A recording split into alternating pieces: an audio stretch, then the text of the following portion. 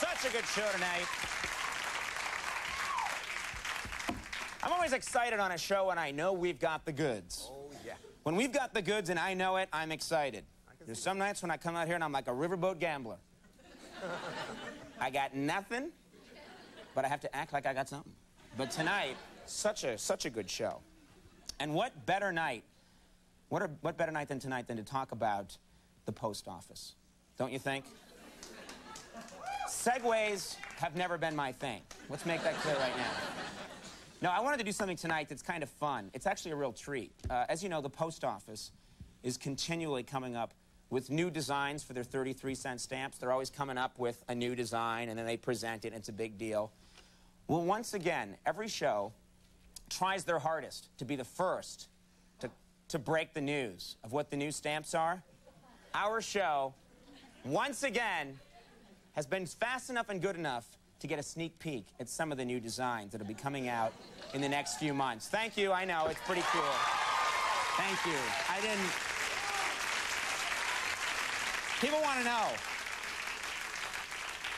And I thought tonight we're going to do that right now. We're going to take a look at some of these designs for new stamps as a way of celebrating what a great show we have. Now, two of the post office's favorite subjects throughout the years, as you all know, have been famous historical sites and famous American political figures. Well, get this. This new set combines both. For the first time, they're combining both. That's right. It's the George W. Bush Identifies World Landmarks series of stamps. It's true. There's this one. There's Leaning Tower of Pisa right there. There's, of course, that's a good one. There's the Alamo.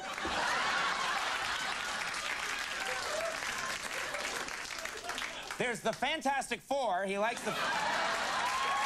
Always a fan. And then, this is my favorite, and it's going to be a collector's item someday, the Spiky Lady.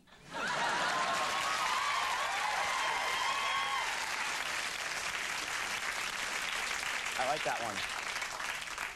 Now, of course, nature stamps have always been popular among collectors, and this new set should be no exception. It's the Flightless Birds Using Other Modes of Transportation series. That's right. This is a very cool series. There's, for example, ostrich on a city bus right there. There's the cassowary on a cruise, looking very romantic. There's a rhea on an escalator. And, of course, my favorite, emu in a rickshaw. That's a good series right there. I got the goods tonight, I tell you. Now, but world leaders have been featured on stamps since the stamp was invented. Well, this next set I'm going to show you explores the human side of some of history's most ruthless and cruel dictators. That's right. It's called the Famous Tyrants Having Slurpee Brain Freeze series. That's right. There's Joseph Stalin right there. There's Mao Zedong. This one really hurts. It's Saddam Hussein right there. And then, of course, cruelest of all, Martha Stewart, having a...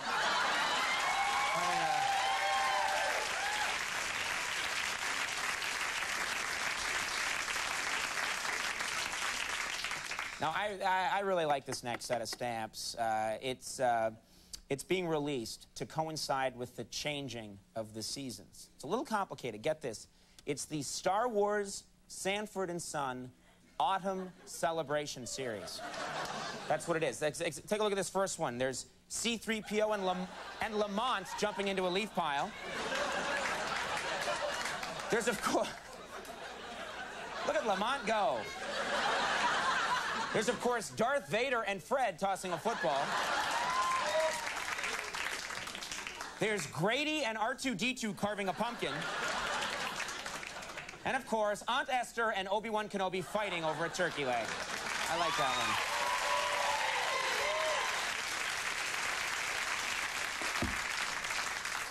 one. Now, many stamps through the years have featured religious themes. Well, this new set continues that hallowed tradition. It's the Jesus Makeover series. That's right. Yeah, there's 50s greaser Jesus. There's Limp Biscuit Jesus. There's Afro Jesus.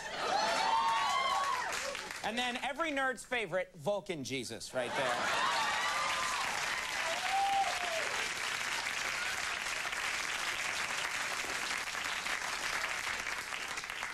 And then, finally, here's another nature set that should become one of the post office's all-time bestsellers. It's the Daily Routine of Monkeys at the Zoo series. That's right. I didn't do anything yet. Why don't you trust me to have a little class, okay? Good. There's masturbating while standing up.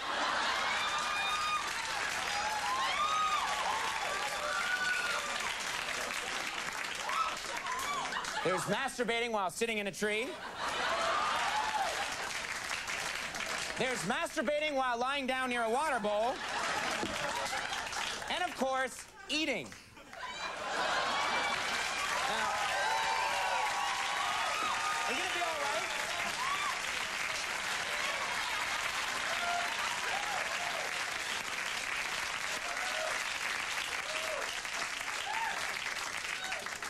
You're gonna need oxygen in a minute. What kind of example are you setting for people? You sicken me. All right. This poor woman. She's just here to get in out of the rain. We're gonna take a little break, everybody. You gotta stick around tonight. When we come back, Dana Carvey will be joining.